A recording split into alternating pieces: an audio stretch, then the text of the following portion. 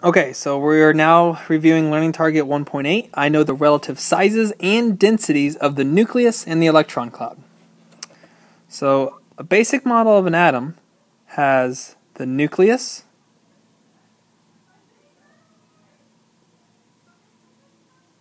in the middle, and outside of it, in this general area, all around here, is the electron cloud.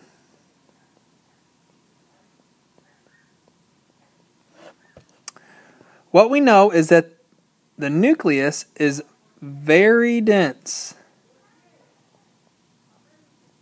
and relative to the entire atom,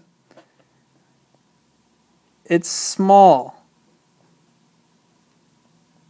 compared to the rest of the atom. On the other hand, the electron cloud is big. It takes up a lot of space, but it's not very dense at all. So it's not dense at all. It's a lot of open space.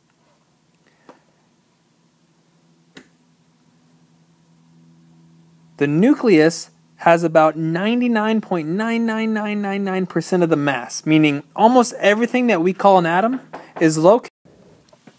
This is a very hard thing to visualize, how small an atom is, and then in retrospect, how big the electron cloud is compared to the nucleus.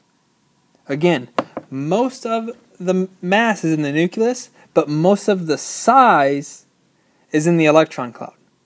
So again, the electron cloud, big, but not dense. The nucleus, very dense, but it's small. Okay, for your individual example, I want you to take what we just talked about and apply it to this question.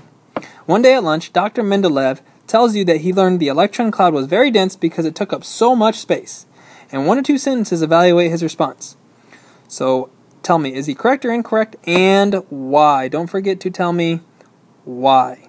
Okay, so pause the video, try it, and then check your answer with mine. Okay, so here's my answer.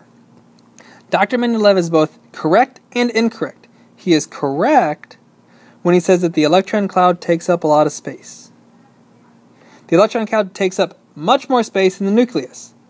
However, he is incorrect when he says that the electron cloud is dense. The electron cloud is not dense, but the nucleus is.